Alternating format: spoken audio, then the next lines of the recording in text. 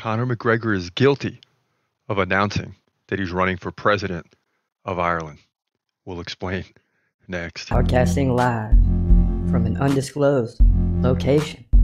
This is the TCMMA Podcast with your host, Chris Cross. Whoa!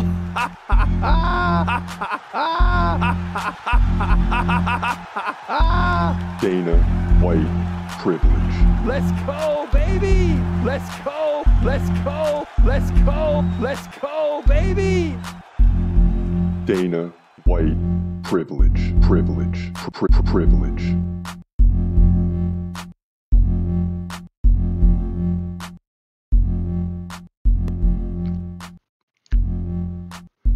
Welcome to the TCMMA Podcast. I'm your host, Chris Cross, and we waited for everything to hit the airwaves. Let me see what everybody's talking about, and let me sit back, process Conor McGregor's situation, and then talk about it. And what is McGregor guilty of? He's guilty of announcing that he's running for president. McGregor, why would you announce that you're running for president? I'm sure you just said it out of nowhere. You're just running off the mouth a little bit. You got the fighting going on. You're with BKFC. You got the proper 12. And it's like, you know what? I'm running for president. Everybody's seeing what Trump's doing. I'm running for president. But guess what? There's people that took that seriously. There's people that took that literally. And make no mistake, McGregor is a threat because he's popular. And how do you bring that popularity down? You just saw it. You see it. It's playing out in real time. 56% of the people, when polled, are saying they're unsure. And then it's like 50-50, whether yes, he did something or no, he didn't. But more than half the people are unsure. So you already put something in their head. So he's guilty of announcing that he's running for president. If you learned anything here, either don't get into politics or be ready to go to battle, because this is politics. I just saw Gladiator 2 today, and Denzel Washington in a scene is more or less talking about, like, one of the emperors gets taken out. I believe it was by Denzel. And he said, that's politics. And I'm like, man, in the Roman days, that was politics. Well, this is politics. You don't have to use the sword no more. All you got to do is put a guy all over the news and make people second guess him. Now, let's be clear. Do I know what happened that night? Absolutely not. Do I believe this is the first time that Dee Devlin, his fiance, is hearing about all this? You don't think McGregor, when all this is coming into the news, had a talk with her and probably owned up to everything? Or he sat her down and told her, I didn't do anything, right? But he can't say that now because he's already come out and said he shouldn't have stepped out on her, right? He shouldn't have stepped out on her. Then he went on a rant on social media as well. He went on a rant. Wrote in a recent post, 2 men falsely accused, one vindicated, the other soon to be. Congrats, James Lawrence, on absolute exoneration. Twice this heinous accusation was put to you, and twice it was shown as false, lies. It is absolutely disgraceful what they put you through there or here. Disgraceful. I look forward to seeing you further vindicate yourself and lambast those responsible in court. We know what happened that night. Everyone present knows, yet it was ignored. Every single statement of persons present on the night was ignored, and they all disputed her lies. So, and of course, the accuser responds and all that stuff, slap in the face all women and things of that nature. So, but yeah, I mean, let's make this real simple. Conor McGregor is guilty of announcing that he's running for president. As soon as you make that announcement, Some's coming out against anyone who runs for president, and they might have done it. That's why Trump was unstoppable this election. It's like everything already came out. And he ran right through it. It's locker room talk. Now, this is a little bit different of a situation. Let's keep it real. But Trump ran through all that. This is something you're not going to be able to run through. This is something that is going to stop you right in your tracks. But again, it's not even a question of whether you did it or not. It's that maybe you did it. Maybe you did it. And that's all that you got to put in people's heads to bring a person down in the public eye. Now, notice they didn't go towards a criminal lawsuit. They just went civil. It's just civil. And there's a price to be paid. You want to announce that you're running for president? Here's the price you have to pay. And again, maybe I keep saying this, maybe something happened, maybe it didn't. If it didn't happen, it doesn't matter. If it did happen, they'll use it at a time like this it's like something that's being held back. And then when we need it, if you don't think these people in politics are aware that somebody may be running for president and we got to have something on them and keep it right now, card up your sleeve, if you will. To me, that's what's going on. I don't have any proof of that. I don't know. But when I'm watching all the articles come out and the way they're written, and I know it's for clicks, I get all that. And when I watch what people are saying on podcasts and all that, I get all that. It's time to blast McGregor. That's exactly what they want you to do. And if he did do it, shame on him. And the fact that he put his fiance through this, because it seems like something happened, right? For McGregor to be responding like I shouldn't have stepped out on her. But people were looking at his fiance and saying, did you see her expression when he was found guilty? If you don't think she already knew and got McGregor's side of the story and whatever he said she's going with, and if he did something, she's probably hurt, uh, disappointed, is in the public eye. Now that it's guilty, it's like it's in the public eye that something probably occurred. So she's feeling all that. If he didn't do it, she's still going to believe he didn't do it. You see what I'm saying? Whatever was discussed behind the scenes is going to stay true. I'm sure he told her he did it and he apologized. And not that that's good enough or ever will be, but I think if I had to guess, that's the way that it probably played out. But this is not a good look for McGregor. I mean, it's just not a good look for Conor McGregor.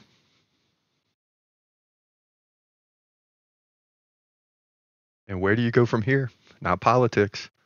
He's already saying the right thing. Let me get back into the fight game. See, there's all these codes that are at play, right? Like when Trump won the election and in his acceptance, his speech where, victory speech, he's saying, can you believe that's my last rally? There'll never be another rally. Well, of course there will be. There'll be midterms and all that, but he's saying that as a code to let the other side know, calm down. I'm not a dictator. There's not going to be any more rallies for president.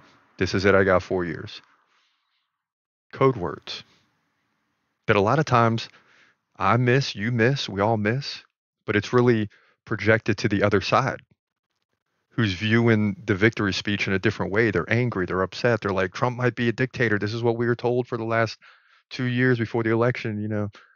He's going to be a dictator. He's going to be this. He's going to be that. So they're in fear. So Trump sends them a message and just says, that was my last rally. Okay. Cool everything down. I see what he did there. McGregor's saying, I'm back in the gym. I'll be ready to fight in no time. And who knows now looking back with the Chandler fight and the broken toe and all that, all this stuff was probably going on. You go back and watch the Dana White press conferences and it's like, he's not fighting until like 2025. It's going to be a long time. And you're like, what? I thought it was just a broken toe. Like, what's going on here? Some don't sound right. And the media doesn't know either, trying to figure this stuff out. But Dana White knows what's going on. McGregor knows what's going on. Michael Chandler, I would say he's in the dark, which is why he's sounding the way he did about the fight not happening. Oh, he broke his toe. Wah, type of thing. So now it all makes sense. Why he didn't fight this year, why he didn't fight against Michael Chandler, why it's been usually after the Ultimate Fighter, they fight within 4 to 6 months. The fight's already announced. I mean, you got it's just, all this stuff had to play a factor. Not to say McGregor didn't really break his toe, right? But when you're watching Dana White say, it's like mid 2024 and he's saying not till like 2025, it's going to, down the road. Let's talk about something else. It's like, looking back, it's like, what did you know? Obviously you knew something. And if you're McGregor, you got to tell him. But just an unfortunate thing all the way around. I truly believe the fact that he announced he's running for president made this thing come out even more so, hurt him even more. And it's like, we got to send you a message, big dog. Big dog. You're barking too loud, big dog. We got to send you a message. Calm down. Calm down. All right, get down. Right? This is what you tell the dog. Get down. Get down. Sit. I said, sit. Sit your butt down. Right? Dog's not listening. McGregor, you're not listening. Okay. Sit your butt down. Go back to running around outside and acting crazy all you want throughout all the world, on the yacht, in the house, on social media. But don't come over here in this politics stuff, man. Don't come over here in this politics stuff. You better sit your butt down. This is what's happening, y'all. That's my belief. That's my opinion. This is what's going on. Don't announce you're running for president. Even if you're out one night on the town and you're feeling good, just don't do it, man. Don't get involved.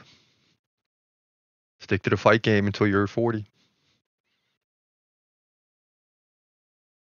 And then as you get older, if you're ready to do something like this, fine. But now it's made it tough on them. I mean, look at the Trump nominee for what department was that? Criminal justice, whatever department that is. I just drawing a blank right now, but the guy had to step down, man. Department of Justice, I think. Guy had to step down. This type of stuff will stop you in your tracks, whether something happened or it didn't. Because it's like for the people, well, maybe something happened. And nobody can get close to you. See, that's the whole thing is all the fleas have flown away. Nobody can get close to McGregor because maybe something happened. Sounds like he was definitely there. So maybe something happened. So this is the thing that's going on right now. And McGregor's got to sit down like a good puppy. I know he doesn't want to hear that, but this is what they made happen. And Trump is a type that, you try to tell him to get down and sit down, he's gonna bite your arm.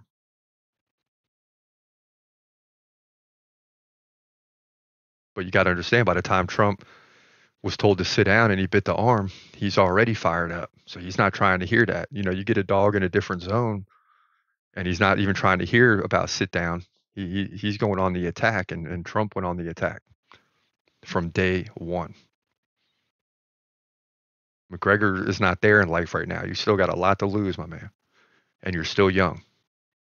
You hit 50, 55,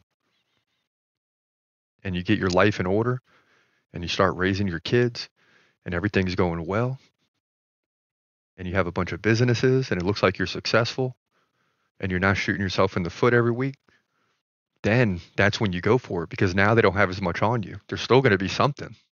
I mean, dang, there's still going to be something. If you're on the wrong side of the media, there's going to be something. They're going to punch you in the face. They're going to land some jabs. They're going to counter. They're going to throw combos. It's all that's going down. But when you're 50, 55, it's a little bit better because now you're a little bit older. You're more seasoned. They can look back and say, yeah, he's probably wild in his 20s and 30s. I mean, he was a UFC fighter, but now he's 50, 55. He's got the family. The kids are all grown up. They're in college. They're doing good. Things like that, man. You present yourself as a much different person. I mean, and this is the thing, is he's viewed as a threat, but is he really? I mean, it's like, dude, the guy's running around. He's acting crazy. You can't put him in the presidency right now. But when he's 50, 55 and his life's in order, his house is in order, maybe he could be the president because he's got the popularity. He'd be a populist president. That's the bottom line. But right now, McGregor's got to sit down. That's just the way it goes. Listen, quick podcast. Wasn't expecting this, but had to jump into it at some point. We left it out of yesterday's on purpose because I just wanted to see more time and how people are going to respond, and then I'll weigh in. But for now, listen, hope you have a good rest of your week. Happy Thanksgiving. If we don't see you until after that, this is your boy Chris Cross. Have a great night, and God bless. Peace.